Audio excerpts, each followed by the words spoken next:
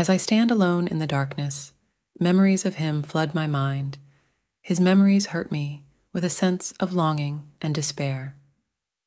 He was my first love, my only love, my true love. But now he is lost, I am lost, our love is lost. But there's a hope deep in the cracks of my heart that I will see him again. I always whisper his name into the darkness of the night.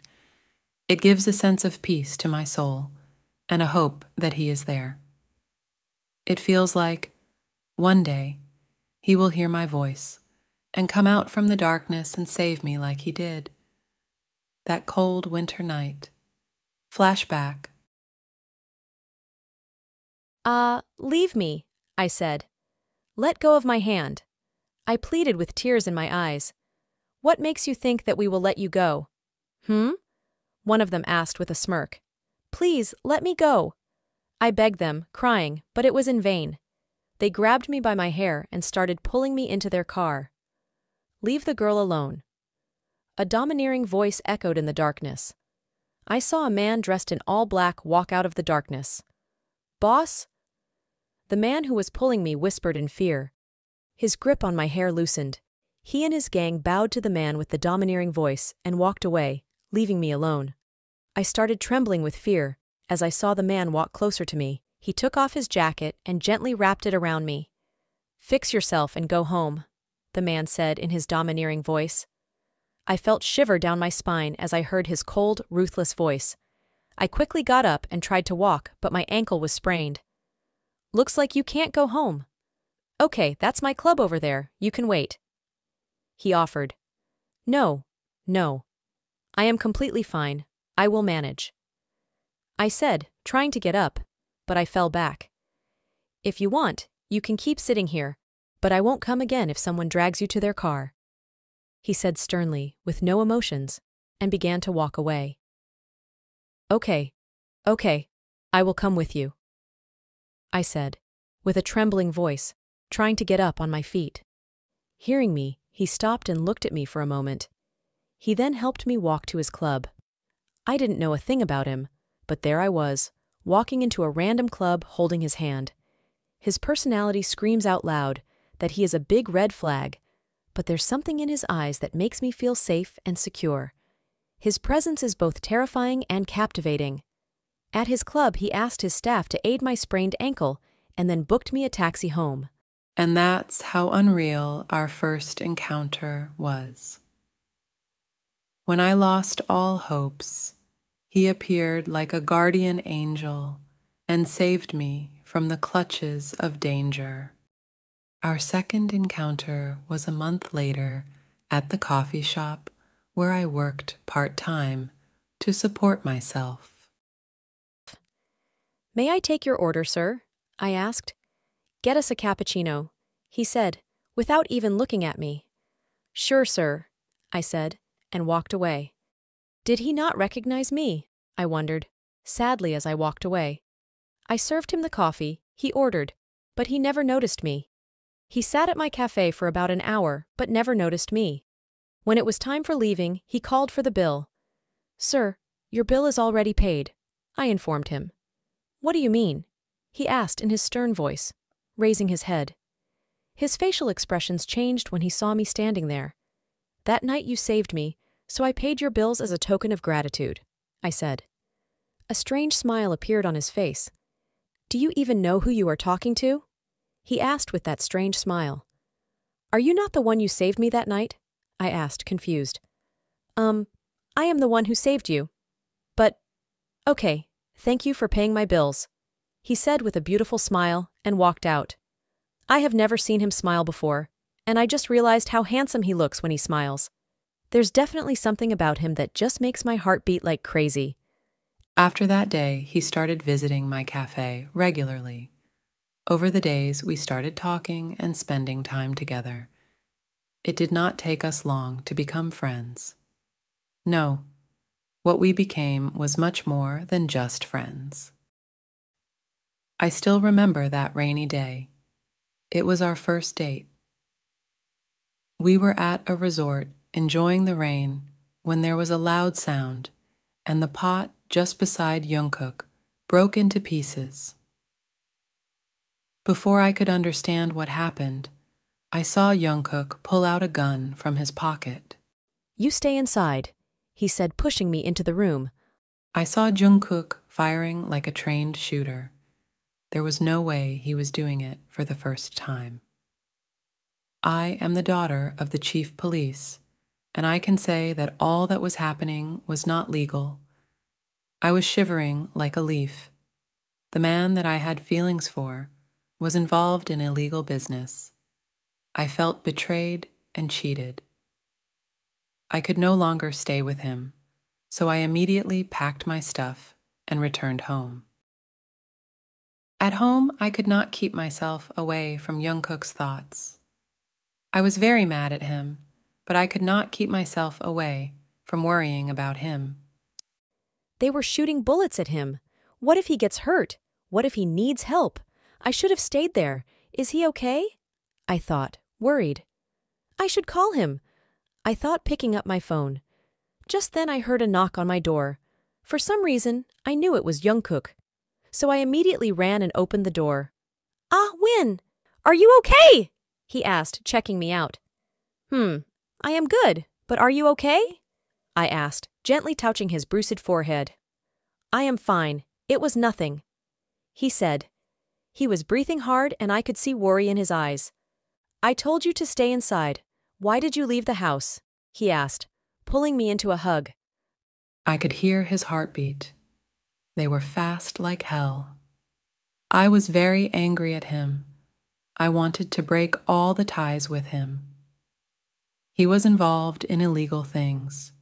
He was completely wrong for me, but the moment he hugged me, I could say that no matter what, he loved me just as much as I loved him. Holding me tight in his embrace, he told me about his secret identity and his Mafia family that has been ruling the country since ages. I could not move an inch hearing his family status. The man for whom I had feelings was the biggest name in the underworld. "Are you okay?" he asked, noticing my discomfort.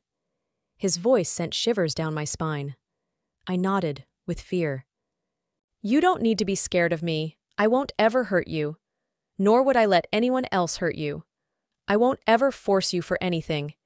If you tell me to leave, I will leave at once," he said, breaking the hug. There was honesty and assurance in his voice. I was supposed to say him goodbye and close the doors of my heart and house forever for him, but I was unable to tear my gaze away from him. There was something magnetic about him, something that drew me in despite the danger. "I love you," I whispered, with my voice barely above a trembling breath. He looked at me for a moment and then gently kissed me. There was no turning back now. I never ever imagined my life would intersect with someone like him. He, Jungkook, was the leader of the country's most powerful mafia. Our worlds were supposed to be worlds apart, but fate had other plans. As days turned into weeks, and weeks into months, our love grew stronger and stronger. Without me realizing, he was becoming an inseparable part of my life. But I could not ever introduce him to my dad. My dad is the most honest police officer of the department. He does not hesitate to risk his life for justice. He would never understand my love, my forbidden love. Thoughts of my dad not accepting our love has always haunted me. Our secret meetings became a lifeline in the midst of chaos. Each stolen moment was filled with forbidden desires and unspoken promises. "You shouldn't be here. My dad won't hesitate to shoot you if he sees you," I whispered one night as we stood together, hidden from the prying eyes of the world. Jungkook's eyes bore into mine. His gaze was intense and unwavering. "Don't worry about me. Bullets don't kill me," he said softly. The confidence in his eyes and the aura of his voice sent a shiver down my spine. In that moment, I was bound to him by body and soul, in a love that defied all logic and reason. Despite all the unfavorable conditions, our love kept blooming with each passing day. Things started changing for the better. Jungkook, who once did not care for anything but himself, who was cold, violent, and ruthless, has now become charming, generous, protective, and caring. He was born in a world of power, danger, and betray. He was taught to be bitter. But somewhere within the rough and tough covering was someone gentle, with humanity. But our happiness was short-lived. I was in my beautiful bridal gown, all set to get married in secret and begin a new life with Jungkook. But just few minutes before our wedding, Jungkook received a call that changed everything.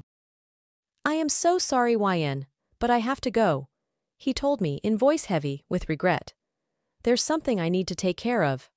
He added, I begged him to stay, to forget whatever it was that called him away. But he kissed me goodbye and promised that he would return soon. I waited 2 days in my bridal gown, but he never returned. Days turned into weeks, weeks into months, and still Jungkook remained missing. I tried calling him, but we could not get in touch. Then one day I learned the horrifying truth, that he was arrested by my own father. He wanted to not harm to my father, so he surrendered to him. He, who never hesitated to smash someone who dared to touch him, accepted to bear torture in the jail. He let all his mafia business and weapons get seized. The thought that he gave up on everything for me made my world crumble around me. The pain was unbearable, like a raw, gaping wound that refused to heal.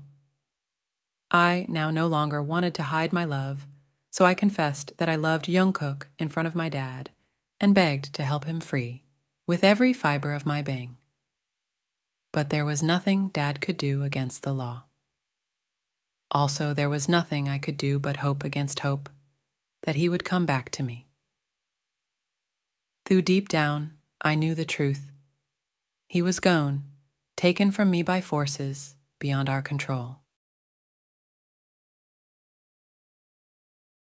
It's been 7 years without him. My heart never healed from the pain of losing him. I am now a well-established songwriter. I have written several love songs. These love songs help me keep his memories fresh in my head. I often visit places where we spent time together. It just gives me peace and direction. As I sit alone, his presence lingers around me and inspires me to write the love we once shared. Today I am here, at the club which Jungkook once owned. It was this place where we first met. I sat there for some time, reliving the memories we made. After my work, as I was leaving, I felt 2 hands grab me from behind. Leave me, I said. Let go of my hand, I shouted. What makes you think that I will let you go? The man asked with a smirk, grabbed me by my hair, and started pulling me into his car. I screamed and struggled to free myself, but I failed. I lost all hopes. Leave the girl alone. A familiar, domineering voice echoed from the darkness. Do you believe in circle of life? I never did until today. I saw Jungkook dressed in all black walk out of the darkness. Boss? The man who was pulling me whispered in fear. His grip on my hair loosened. He bowed to Jungkook and ran away for his life, leaving me on the ground. Didn't you promise you would return soon? I asked with my trembling voice. I am sorry for making you wait, he said and hugged me tight. This was a one-shot FF. Hope you liked it. Thank you for watching. Turn on the notifications for more such Jungkook's fan fiction. Hope you have a good day ahead. See ya. Take care.